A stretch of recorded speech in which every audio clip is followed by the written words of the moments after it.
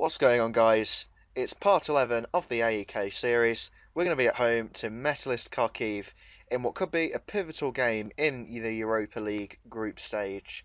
If we lose this, I think we're pretty much down and out. If we look at the table, yeah, so you'd think Lille will beat Bait in that other group to go 12 points to the good.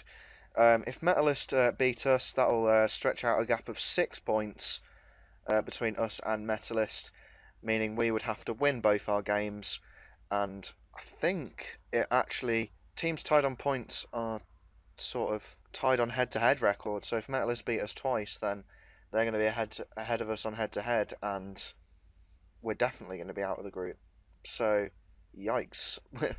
If we get beaten, we're out. That's news to me. Anyway, I'm going to show you the few games we've played in the League and Cup since the last game against Metalist. After the disappointment of the late goal against Metalist, we got our first loss of the League campaign. Manias and Charisis for them took us out clean, 2-0. We wasted our chances, and I think I over-rotated a little bit, it has to be said, for this game. Not enough really key players for us at full fitness to really stem the tide of the Giannier attack and create anything for ourselves. That's the end result in the end. We dropped 3 valuable points in what could be a title race this season. We then hosted Lamia, who I believe were relegated last season, in the Greek Cup second round. I believe this result confirmed our qualification for the last 16. It's a bit of a nothing group anyway. It's a group we'll win easily. Aravidis, Platelas and Barbosa with the goals. Mendy with a goal for them on 89 minutes, which did not change the tide of the game one bit. We then recovered from our first defeat in the league to smash Kakaira by 3-0. Bresovic, Barbosa and Cielis from a corner, grabbing the goals in a dominant performance. Those league results leave the table looking like this. We're third. We have a game in hand on Tripolis, which if we win will overtake Tripolis to second place. So we're up there. That's all that matters at this early stage of the season, that we are up there and we can challenge realistically for top spot, although it's going to be difficult with the squad we have compared to Panathinaikos, Tripolis, Olympiakos. It's not going to be easy, and we're going to have to be at our best for sure. Recently, Barbosa and Tunis both impressed on the wings. Barbosa still recovering from an injury, although he will be back for the game after the Metalist game. I want him to be fresh for the league because I don't want to have a situation where I'm over-rotating in the league and missing out on valuable points. All the wingers really have done very well. Bresovic has come in and done a job. That's been good for us, that we've got another striker who can come in for Aravidis and still bag the goals. Okay, on with the game. Let's go into the team selection. Knas Mulner is unfortunately injured for this game, but he is the only injury concern that we have. I'm going to try and select the strongest side that I can here, which means bringing Aravidis on up front. How's Barbosa's condition? I'm not going to risk him. I think I will... Well, in Tunis, he's not really... Okay, I've got nobody else really I can play on the left. This is a bit of a situation. I think I'll have to go with... I'll go with Grontis on the left. He's come in and done a job. He can be relied on to provide the goods. I'm going to bring in Zizinho as deep line playmaker. Mantelos can retain his position in central attacking mid. I've been happy with his performances. I'm going to bring on Bakakis on the right, and that is going to be the team, I think. So we've got Anistis in goal, Comboy, Cialis, Kolovestios, Bakakis as the back line, pretty standard stuff. Zizinho and Zoric, centre midfield, Mantelos, attacking midfield, Grontis on the left, Platelas on the right, Aravidis up front. So if we can win this game, we have a real chance of getting through to the Europa League last 32. At least I think it's 32. Maybe another one of my famous misconceptions that go on to be quite embarrassing. Anyway, enough of that. Metalist are the bookies' favourites, so we're going to have to be wary of that. Knas Mulner, obviously a big miss. What formation is that? That is the that's the narrow aeroplane formation. That might be hard to deal with. They'll flood the midfield, and their wing backs are going to be dangerous. I'm always wary of playing against a team with an unfamiliar formation because You never know whether the formation is going to work. An absolute treat, and they play like Barcelona, or it's just not the right fit for the team because it's a stupid looking formation. Anyway, actually, I think that's what made Stoke so OP on FM14. I don't know if you ever did a Premier League save on FM14, but Stoke always used to finish 4th, 5th in my saves. They had a weird sort of formation.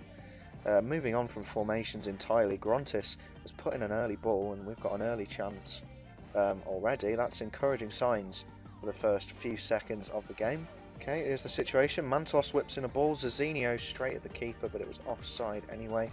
I must say it's been a lot like the previous Metalist game. Very tight, not many chances, but this time we seem to have the lion's share of the chances. Being at home, you could probably reasonably expect that, but I have a feeling a draw probably won't be enough to really put us in a good position for qualification.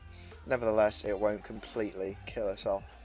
So a draw would be satisfying, you know, against Metalist, who are reasonably strong opposition. So it's been 0-0 so far. Let's tell them to get revenge.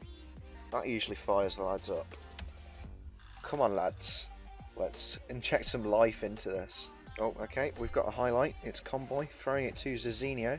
Launches it up to Christos Aravidis, who's playing on the left flank. He launches it up to Platella. Ah! It's in! It's in! It's not offside. I had to pause. It was an important goal.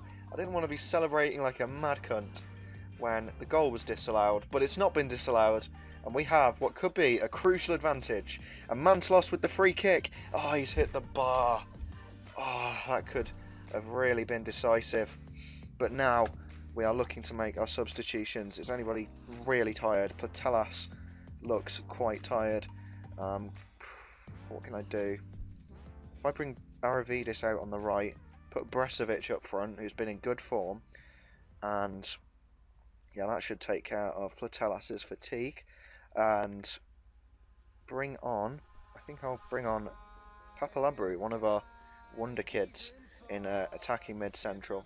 That's a big risk, but he's in a position where if he loses the ball, it's not really too much of an issue because there are plenty of players behind him who can mop up the shit that he's left behind. Anyway, we seem to be defending a Metalist attack now, and Diego Souza, Geraldo straight at the keeper, luckily. That could have been a very dangerous situation, but they did not make the most of that, Metalist. And could we just be running down the clock now? And we're 15 minutes away from 3 valuable points in the group stage. We'll be tied if we can hold on. We can't get too far ahead of ourselves because there's another highlight, and Metalist have possession, and they've been creating the chances really in the past few minutes, as you'd expect. Comboy should intercept that. And now Geraldo, Anistis, what a save! What a save! He could have just won us the points there. Anistis with a brilliant save to keep us in the game. And now we've got a corner, no, it's a throw-in actually. It's Zizinho on the wing to Grontis, cuts inside, can he? That's an almighty scramble, but Comboy gets it back on the left. And now he whips it in, and it's Bresovic to Bakakis! That's signed, sealed and delivered. It's 2-0 to AEK. We've moved up to second in the group, thanks to a superior record against Metalist. And we could have saved our Europa League bacon right there with this crucial result. Get in there. Blow the whistle, ref. That's it. That's full time. What a win. I wasn't expecting such a good win, but we've managed to grab it. I'm going to tell the lads they've done very well there against a team who are very dangerous against us, it has to be said. Looking at the table then, Lille, I think, they've sealed their qualification from the group, surely. 6 points clear with 2 to go. I don't see anyone catching them, to be honest. Bate is still yet to score any points, so I think it's safe to say we're at least getting third in the group, but it's going to be a straight fight between us and Metalist.